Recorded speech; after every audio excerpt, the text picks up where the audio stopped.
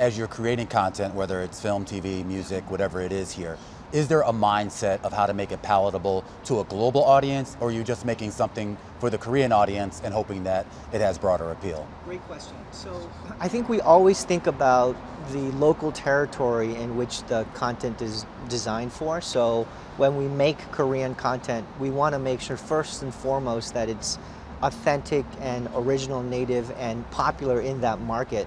Now it happens to be that many of the themes that Korean content explores happens to be universal. And so, you know, if you just sort of look at the kind of the output that we've had, even on Netflix, Right. the past 2 years, I think we've had something like 17 top 10 titles globally on a non-English TV category. Right. Just phenomenal. 17 Yeah. top 10 shows out of Korea. And so we're, you know, after Hollywood, and Lucas has written a lot about that, Yeah. Korea is actually the second largest region in many of the weeks of like the largest non-US made category of origin is Korea. So it's Yeah. been phenomenal. And just those universal themes, I mean, Lucas, I mean, you talk about, say, a movie like Parasite. I mean, that movie could have been in any language, made anywhere. The theme resonates no matter Exactly, where you're exactly. from. And you brought up Parasite.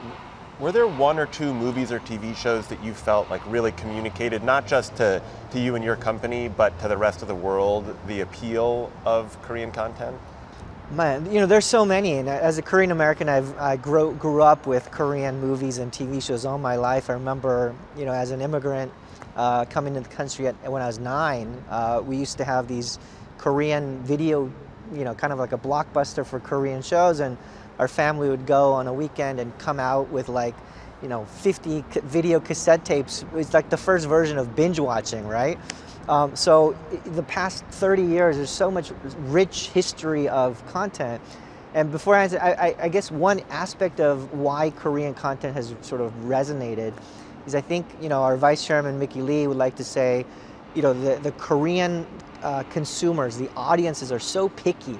They're very, their standards for what's good is extremely high. So they let you know very quickly if your content's not good. And you run that through the past 30 years, there's a fierce competitive domestic market for good content. I think that's really honed in the Korean content skills to make something good. But to your point, you know, Parasite obviously was an amazing one that won the Oscars a few years ago.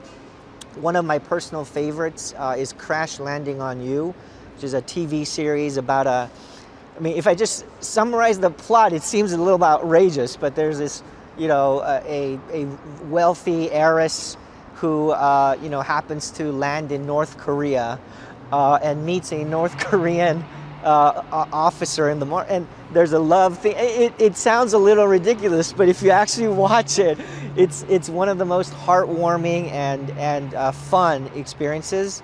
You know, a more recent one called The Glory, which actually did number 5 on the US list for Netflix, which is amazing.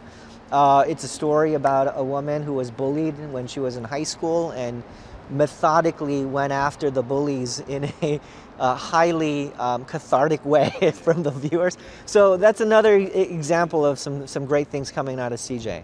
Now, both of those shows that you just referenced, Crash Landing on You and The Glory, I believe, you know, traveled the world because of Netflix, which has been a huge player in your success and in the spread of South Korean entertainment.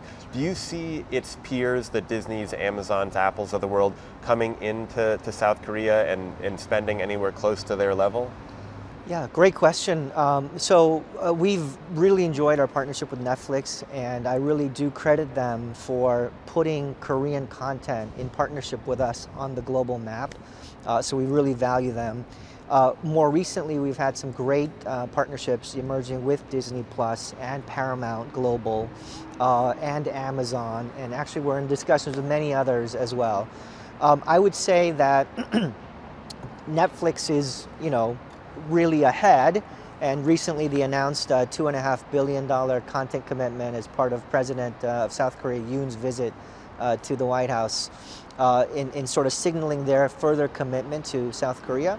But I think the interesting part about it is, you know, even this town, folks who really know, they know, but many sort of casual observers when you say Korean content, they say, oh, well, that'd be great for, acquiring Korean users. Korean content is actually beyond acquiring Korean users in Korea. It's really almost like a content category in itself. So in our conversations with the top streamers, there are distinct strategies about how do we take Korean content and make it part of their global user acquisition story. Just as an example, in Southeast Asia, recent data out of Media Partners Asia, 34% of premium VOD out of Southeast Asia, 34% is Korean, compared to US, which is 20%. So if you combine all the content coming out of Hollywood compared to a small country like Korea, Korea's taking a third of all content time spent in Southeast Asia. It's phenomenal. Well, let's talk about the bridge between what's going on in Korea, the production operations that CJ has there. You're their man effectively in the US, in Hollywood here. How much production are you doing here in the US? Yeah, so we actually were fortunate to acquire an amazing outfit last year called, it was called Endeavor Content from Endeavor, renamed Fifth Season. We're just past a year in closing that acquisition. So Fifth Season, their primary business is in premium TV scripted series. So they're probably most famous for Severance, if you watch that. That's 14 Emmy nominated, a couple of SAG awards actually. An amazing group of folks with an amazing management team that has some great partnership distributions with folks like Apple and Netflix and others. And so for our business globally, and as the Chief Global Officer, my remit is to grow CJ's non-Korean businesses. Okay. So in the US, we have Fifth Season that's doing tremendous well. We'll probably almost double our revenues this year there. We've got a post in Southeast Asia that's doing incredibly well. We've got a post in Japan.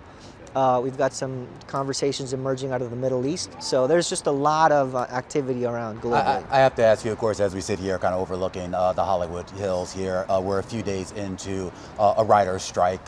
No idea how long it's going to last or how widespread the ramifications are going to be. Have your productions been affected by that yet?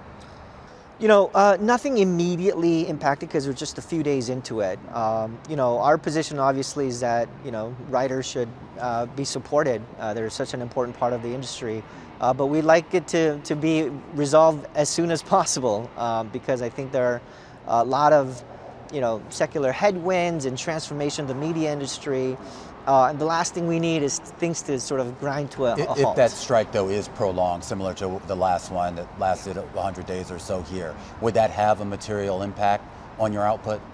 I think, it's from a time horizon, for sort of 2023, because a lot of our shows are wrapped and we're fairly well into this. And, our business, you can't just, we're not in the scripted live business, right? But if you're in a unscripted, if you're in a scripted premium VOD business, the cycles are long. So, so I think the impact would really be felt probably in 24 and beyond, rather than immediately in 23, although at the margins we probably would be. So we would love this to be resolved with all sides ASAP.